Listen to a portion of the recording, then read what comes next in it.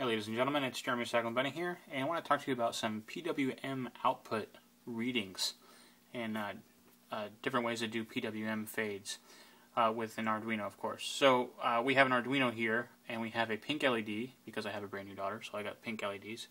And we have a 100 ohm resistor connected to pin 3 and then to ground. Here we have my meter here, and you can see that this is a program here. You can see on the switch screens here on the I have the LED fading in, waiting 2.5 seconds, and then fading out. So that's a real simple sketch, and that's what the LED is doing.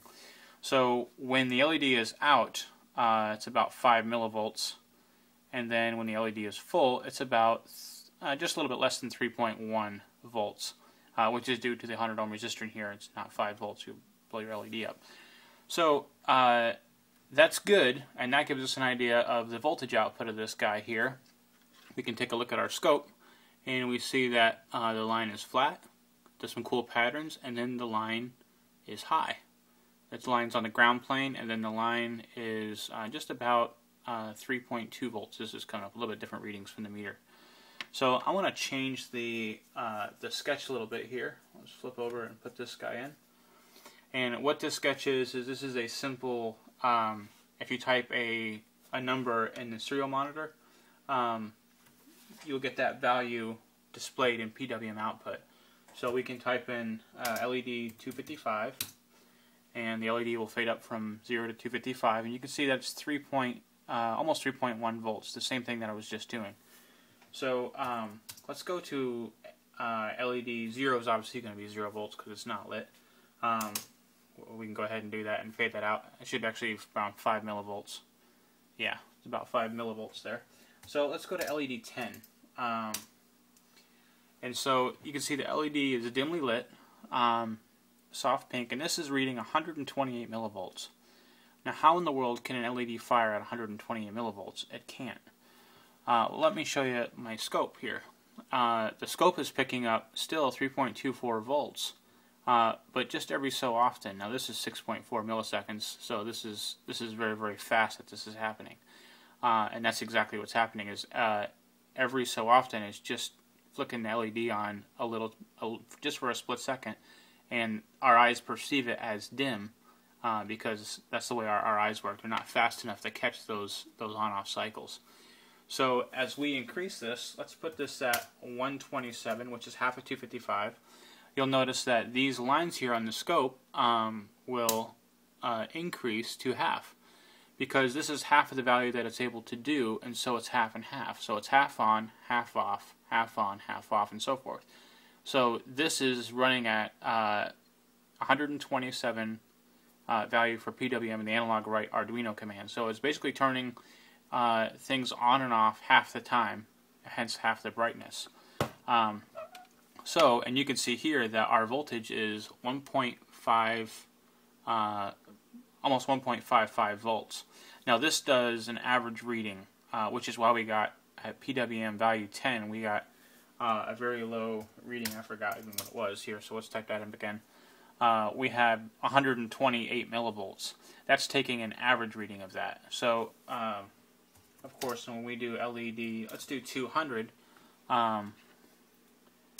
we can watch these lines, and they'll get much fatter. Whoops. LED 200, you can see that now there's a lot less time when the LED is off, appearing even brighter down there on our LED, and then the voltage appears higher to the meter too. And of course, if we do LED 255, it just appears like it's all the way on and voltage is up. That's pretty much on 100% of the time. So that's pretty much how PWM works. It actually doesn't vary the voltage at all. It just switches it on and off very, very fast. Kind of like a switching power supply, if you're familiar with those. Or it doesn't really, it just switches it on and off really, really fast, which kind of know the way to say that. So that's that. And I want to talk about how we get this LED to dim the way it dims, and I'll go over that in the code in here just a second.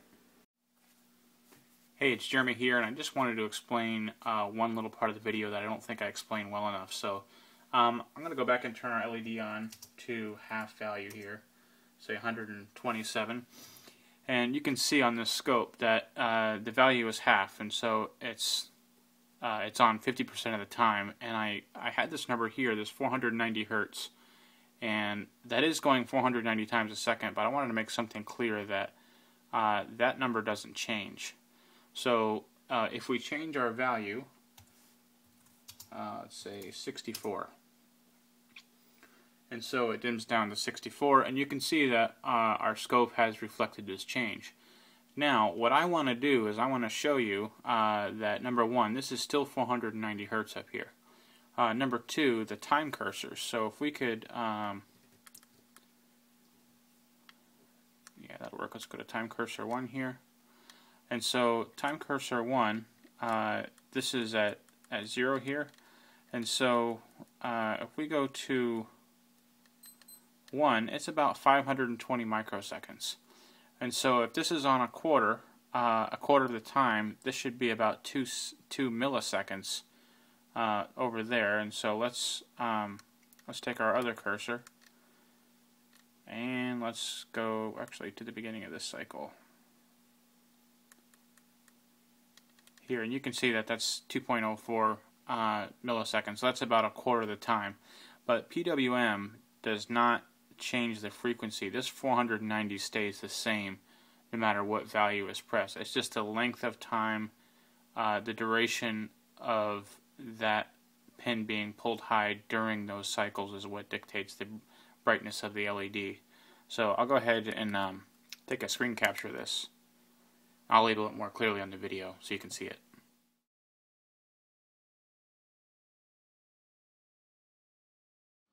Alright guys, so here we are looking at this sketch here on the right here, where it basically just fades this LED up and down, waits 2.5 seconds in between. So what if we go over here and you want different PWM values, because that's kind of the magic of PWM. Half the magic is that you can set LEDs at different levels and they'll do different things, and so at different brightnesses. So we can go ahead and upload the sketch here.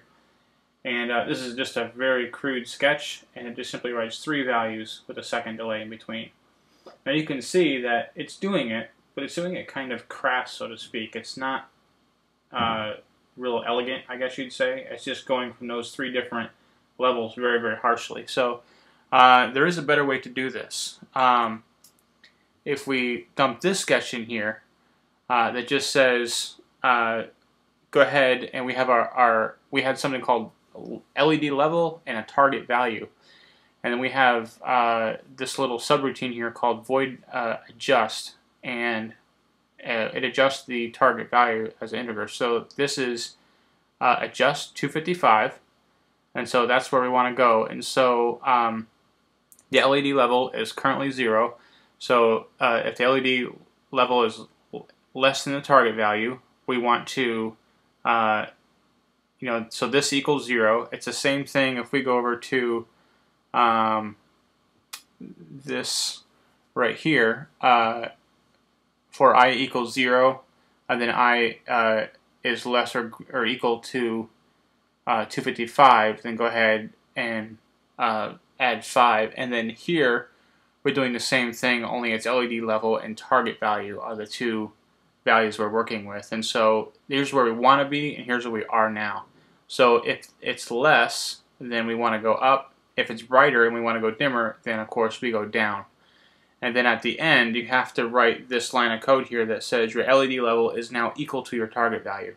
So now when you type in a different target value, your old target value becomes your new LED level because you brought the LED up or down to that current level. And so this is going like this. I'm going to go ahead and dump this code in here. And that'll upload here, and then you'll see the difference, how it'll kind of ramp. It ramps up from 0, and then it ramps down to 127, and then it ramps down to 10, and then it ramps back up to 255. And so it's a lot classier way to fade LEDs in and out. It's also a lot slower, takes a lot longer to do, takes a lot more processing cycles, but it's a lot more elegant if you're looking for elegance. If you're looking for speed, you can do it the other way. So I just wanted to show you both ways. And then I want to show you another sketch that takes serial input, and then you can do that same thing. So if we dump this this sketch into here. This sketch simply listens to the serial port, and it waits for a certain string beginning with LED and then the number. Then whatever that number is, it'll go ahead and write that value. So I can have my serial monitor open here, and I can say LED 200, and then of course it'll ramp up to value 250 or 200, and then LED 10. You get the name of the game here. I'm not going to go through the whole 9 yards. And 255 is of course full brightness. And then when you turn it off, go to 0, and it'll write it down to 0. So I hope that I explained this well. If not, leave me some questions, and I'll be glad to answer them. Thanks much.